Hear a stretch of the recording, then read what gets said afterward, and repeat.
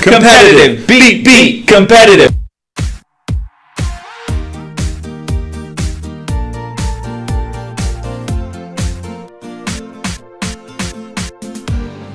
Hello everyone, this is Brandon Leon, Better Homes and Gardens. I'm here with Keith Collins of Movement Mortgage. Today in this video, we're going to talk about the 5 things that you need to do to get your offer accepted.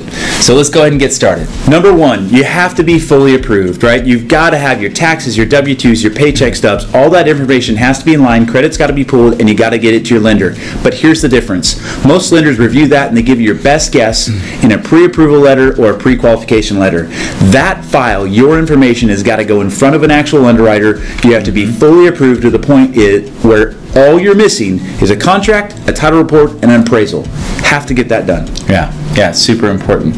And what that allows you to do is that allows you to write 15-day offers, right? Which is number 2. Right. Number 2, 15-day offers. So talk about that. So a 15-day offer, this doesn't mean that you have to close in 15 days, but if there's 10 offers in the property, they all have financing, they're all 30 days, and you guys come in with a 15-day close, now all of a sudden you percolate to the top of the file because the appearance is you have your stuff together. A 15-day close is close the escrow in 15 days, you get really tight on those contingencies, we protect you because you're already fully underwritten and approved. Beautiful.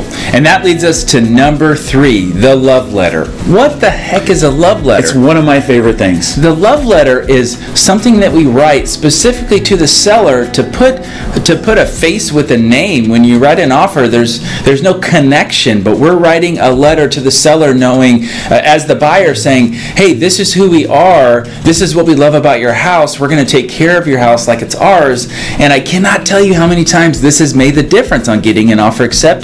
So we write it whether the people are living there or not. I think we've had a couple opportunities in this with the love letter where you're actually not the best offer. Absolutely. But you actually still get the house because of the love letter. The seller connects with the buyers. They're like, I want those people in our home. Mm-hmm. Absolutely. Number 4, you have to have an engaged real estate team. The buyer's agent has to be all over the selling agent to try to figure out how we become the most competitive offer. What other offers do we have? What is most important to the seller? 60-day escrow, a rent back. We have to have that information so that the offer is structured so that the sellers would accept it, and the lender has to be all over the listing agent too. We don't provide them your personal information, but I have to be calling them to tell them we have an approved buyer that can close quick. Like if you accept this offer, it's as good as cash. I can't tell you how many times as a listing agent I've had an offer just show up in my email without ever talking to anyone and not being anywhere close to what my sellers want.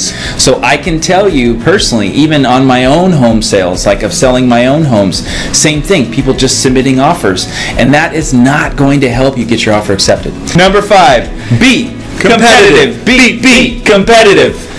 It's the truth though. You have to be competitive. If you want the house, you have to be ready and willing to pay for it. I can't tell you how many times people have come to me and said, I really like the house, but I only want to offer this much. Mr. and Mrs. Buyer, there are 3 other buyers that are already ready and willing to pay top dollar for this house. What makes you think that you're going to get it? Yeah, and that doesn't mean you're not going to get a good deal on a home. We have to balance that, right? The balance between what is the value of the home, how bad, like what's your desire to get it, and really what are you willing to pay for the home?